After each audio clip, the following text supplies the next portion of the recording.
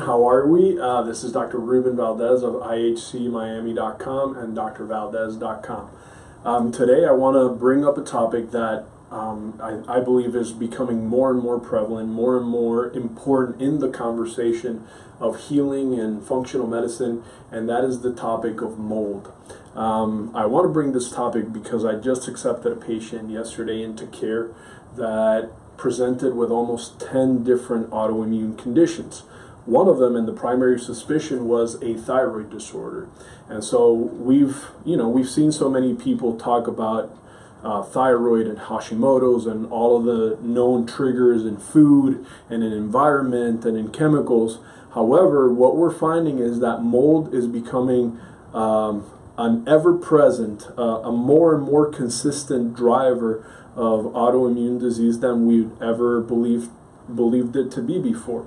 In addition to that, we're also seeing mold infections driving even more severe disorders like Alzheimer's disease and multiple sclerosis. So I wanted to dedicate a few minutes to kind of bring this into light and give you some information that I think could be tremendously useful.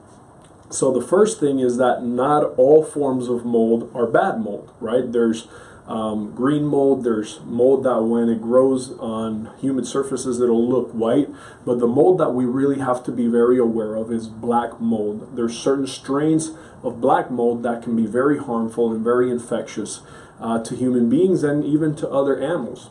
And so the thing about mold is that most of the time, if it's affecting you, whether in your home, in your workplace, you're probably not aware that it's even there. Sometimes mold can grow in AC ducts, it can grow underneath tile, it can grow in bathrooms, it can grow in the roofing and in the attic, in places where it sometimes can be very, very difficult to spot.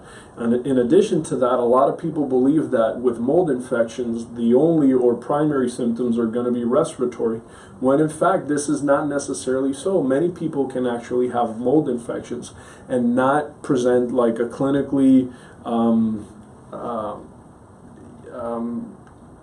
presentation. It doesn't necessarily present as a respiratory presentation. For some people, they might start feeling fatigued and tired, foggy, difficulty concentrating. They might feel more swollen. They might start seeing changes in their ability to lose weight or to be energized. And for some, it might manifest as something even more severe, such as skin rashes, neurological symptoms, sometimes gastrointestinal disorders, constipation, diarrhea, all these things. And so there are a few things that I want to be able to discuss as far as mold. The first one, very simple, not everybody is super susceptible to developing a chronic illness due to mold infection, but in many genetically predisposed individuals, mold infections can be very, very harmful. Secondly, mold is a very difficult infection to treat. It's not like a bacterium where you can take an antibiotic and go home. It's not like a typical fungal infection in the gut or in the vagina or in the mouth where you would take a nasal drug and you would get rid of it. Mold infections are very difficult and they're very complex, and they change a lot of different things in physiology. To be able to get rid of them, it's a multi-step process. So the first thing is properly diagnosing the presence of a mold infection. There are a couple of markers, and two of them are pretty readily available from most commercial labs now. One of them is called C4A. This one can be easily performed through some Quest drawing sites. Not every single Quest site will have the ability to perform a C4A because it requires a very strong centrifuge, and it also requires dry ice for transportation.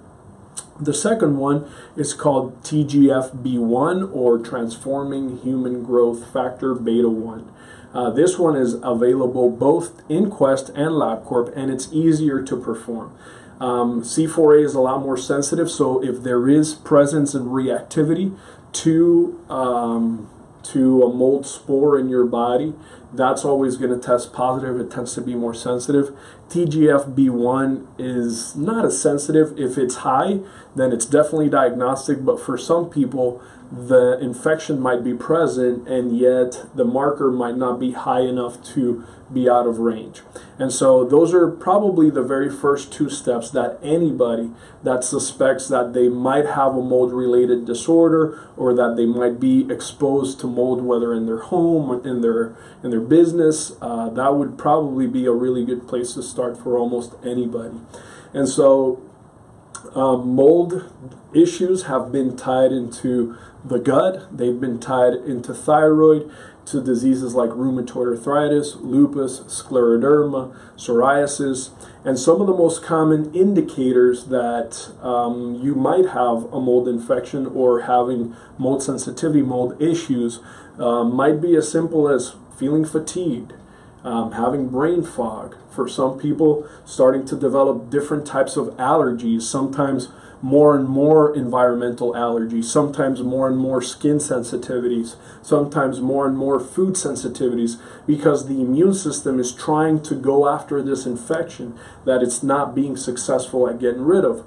Most mold infections infect the sinuses, and they'll infect underneath the eyes, the posterior sinuses. And for many people, one of the signs that they have a chronic mold infection can be darkness, dark circles underneath the eyes.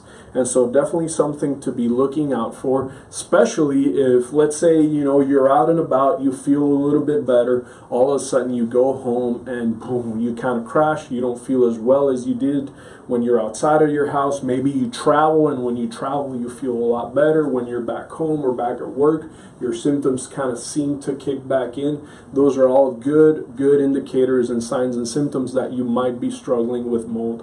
And so I believe that this is a very important topic because sadly it's something that is rarely ever talked about. We're seeing more and more people developing very serious illnesses, including this poor girl that we just took in that was diagnosed with multiple sclerosis, with the beginning stages of it, and we strongly believe that her immune system is being driven uncontrollably by this type of infection.